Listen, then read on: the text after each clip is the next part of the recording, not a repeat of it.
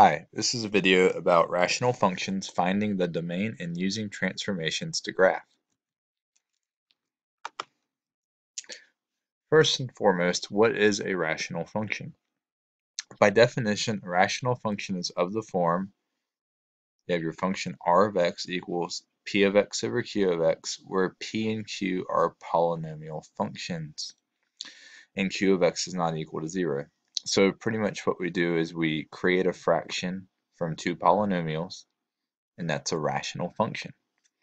So remember, you cannot divide by 0, which is why the bottom function, or what's in the denominator, cannot equal 0. So I provide a few examples here, such as r of x equals 2x to the fourth minus 4 over x plus 5, r of x equals x cubed over x squared plus 1. The only absolute necessary requirement to have a rational function is that the variable x must be in the denominator. So rational functions are fraction functions. So now with regard to the domain, the restriction is that the denominator cannot equal 0, so let's find the domain of each function in our first example. We'll give the answer in set builder notation.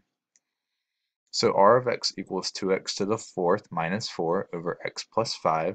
So we know that x plus 5 is not allowed to equal 0 because you cannot have 0 in the denominator. You just solve a simple equation for x, and you obtain that x cannot be negative 5 because negative 5 plus 5 is 0. So for the domain, set builder notation, we write that the domain is x such that x cannot equal negative 5. That's what we mean by write the domain in set builder notation. In part B, it's a similar experience where you have x squared plus 1, the denominator cannot equal 0. So solving this little equation, so to speak, except we have not equal to, you have x squared cannot equal negative 1. Taking the square root of both sides, you get that x cannot equal the square root of negative 1 is imaginary. It's a plus or minus I. Now, you don't care about imaginary restrictions. You only care about real numbers. That's what we're graphing in this section. So don't care about the plus or minus I. It's only real numbers we care about, so the domain is actually all real numbers. You can plug any real number you want to into this function.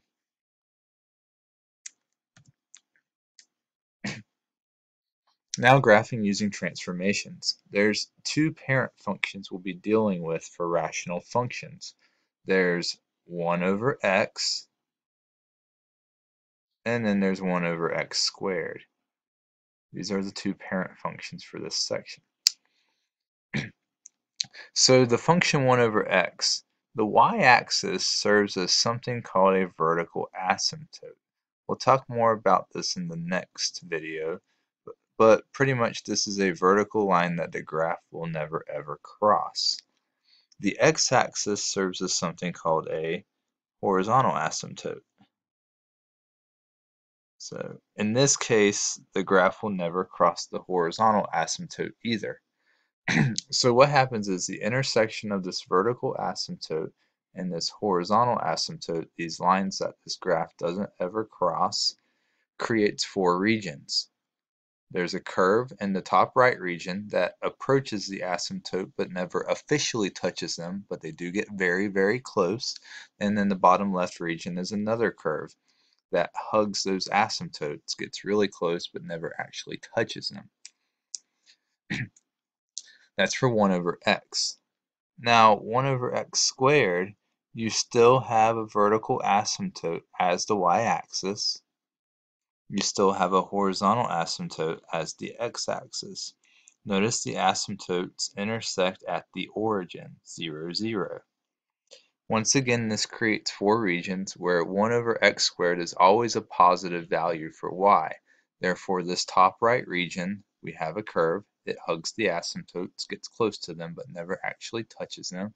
And we have a curve in the top left region. Once again, the curve gets close to the asymptotes but never actually touches them. So how do you graph these parent functions using transformations? Well, when graphing using transformations, we will always start with the point 0, 0, but understand that this point is the intersection point of the asymptotes. So in our next example, we're going to graph using transformations, and we'll give the domain and range. So you have y equals 1 over x plus 2, followed by a minus 4. Now what you have to do is you have to look at, okay, x is in the denominator, so this is a type of rational function. So it's your job to first identify who is the parent. It's either 1 over x or 1 over x squared. The fact that you don't see any sort of quantity squared in the denominator of this fraction suggests that our function, our parent function, will be 1 over x. Now I'm just going to draw a rough sketch off to the side here about what 1 over x looks like. You have a vertical asymptote and a horizontal asymptote. The curves are in the top right region and the bottom left region. So now we have a couple transformations happening here. This plus 2, since it's happening within the fraction with x, is a horizontal shift. It's a shift left 2. This minus 4 after everything, it's outside of the fraction, it's after the function, it indicates that we should go down 4. So remember, we're going to start with 0, 0 first. So just as a reminder, start with 0, 0. That is the intersection point of the asymptotes. All right, so we have our parent function. We're going to shift left 2 and down 4. So from 0, 0, I'm going to go left 2 and down 4. That's going to be where my asymptotes intersect. So I need to draw my dashed vertical line to represent my vertical asymptote, and then a dashed horizontal line through that point that represents my horizontal asymptote. So focus on the 4 regions created by the intersection of the asymptotes. There's a top right, top left, bottom right. The top right and bottom left region would be where we draw our curve. So this is my top right region. Remember, we hug the asymptotes, but we don't actually ever cross them. Top right and then bottom left.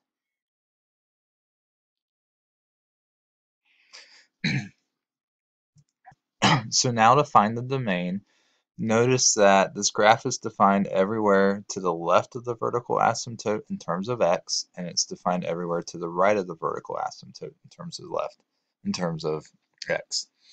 So the only time that there's a restriction on the domain is when x is -2. And you can look at the function algebraically and say, yes, -2 plus 2 will make the denominator 0.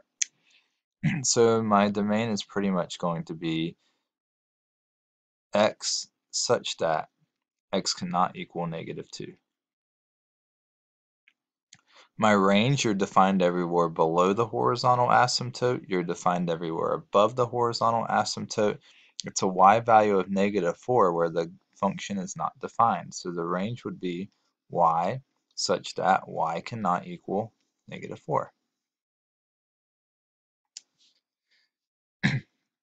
That's one example of graphing using transformations. And now one more. So my function here is going to be y equals, since you see quantity squared in the denominator, it's 1 over x squared. So draw a quick sketch of what 1 over x squared would look like. You have your asymptotes with curves in the top right and top left region. Priority 1 is this negative sign out front. That represents an x-axis reflection. So let's think about what this x-axis reflection would do to my graph. So consider your asymptotes, which are on top of the axes in the case of the parent function. If your curves are in the top right and top left region, then they will be reflected to the bottom left and bottom right region. This is an x-axis reflection.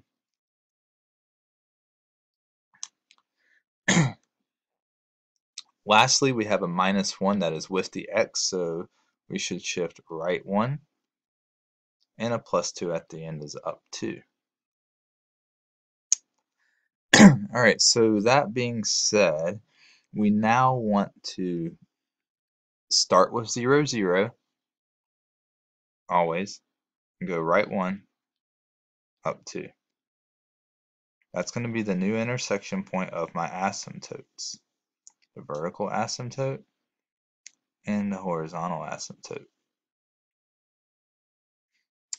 So I have my intersection point with the vertical asymptote going through it and the horizontal asymptote going through it. My curves belong in the bottom right and bottom left region. So we have bottom right region and then bottom left region. Remember, you hug those asymptotes. You get close to them, but you never actually pass through them. So now to find the domain, the set of all x values where the function is defined is defined everywhere to the left of the vertical asymptote and defined everywhere to the right. It's not defined at an x value of 1. So my domain would be x such that x cannot equal 1. And notice that's the value that causes your denominator to be 0. The range are only defined below the horizontal asymptote. You're defined for y values that are under positive 2. You're not defined at positive 2, but it's strictly below positive 2. So my range is y such that y is less than positive 2. So that's another graphing using transformations example and finding the domain and range in set builder notation. Now I give you a type of rational function. It's a rather strange one that's already graphed, and I want us to work together to find the domain, the range, and the asymptotes. So notice the graph is defined to the left of the vertical asymptote, x equals -2, to the right of the vertical asymptote, x equals 2, and in between the two vertical asymptotes. So the domain is x such that x cannot equal -2, x cannot equal 2. The range is y such that the first thing to observe is that below or less than -2, that's where the graph is defined. These curves approach the horizontal asymptote of -2 but never actually cross it. So the first part of your range is less than -2. But there's another part. The range doesn't kick back on again until you get to a y value of exactly -1. You're defined at -1 and above. So you would say add another component to the range of y is greater than or equal to -1. And that's your range in set builder notation.